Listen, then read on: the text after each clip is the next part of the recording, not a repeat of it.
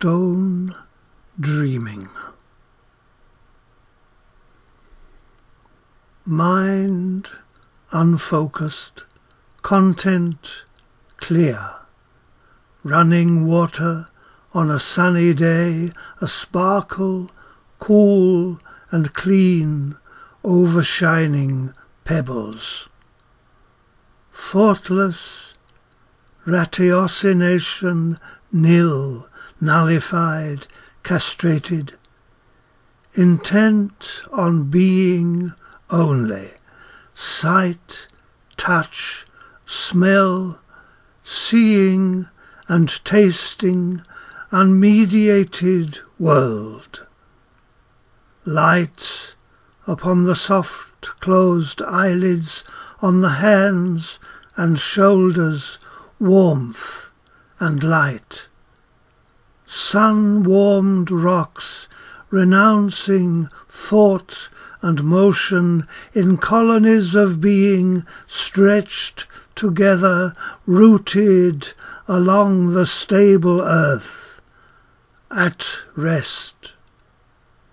She sleeps beside them, or almost seems to sleep.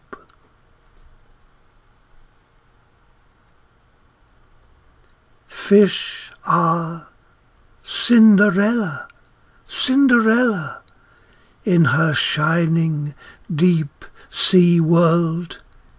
He murmurs, "All is well, my ding-dong bell," as he feels her supple thigh flesh, makes her sigh, staring into his sea blue eye.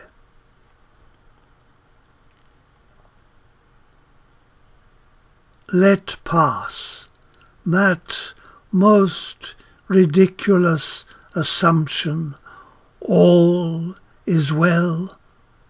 O lazy haze, O soporific sense of peace and plenty, the large ripe fruit of age about to burst, deluge us in sweetness, in stickiness drown, so quickly rotting, so rapidly corrupting. Lurching from celebration to jubilee, we fail to see the signs of our decay. Dim eyes benignly scanning high blue skies of deep, unending promising. A negative purpose alone rewards our need.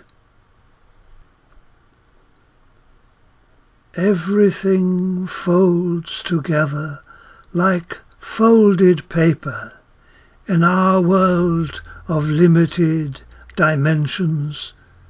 Slip it into your pocket, casually saunter off as one intent on taking the evening air as sunset fades to twilight. Piping starlings ranged in singing ranks on monument and tree. Lost in reverie, lapped in mystery, she, turning in her sleep deep underground, refuses to give way to importunity, prefers to dream.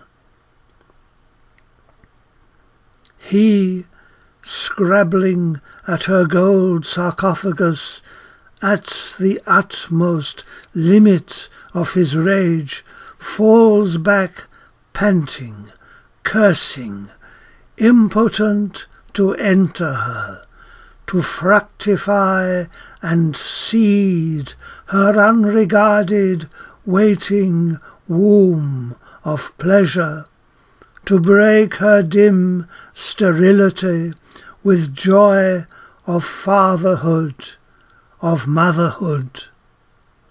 new life to spread and blossom in the tomb.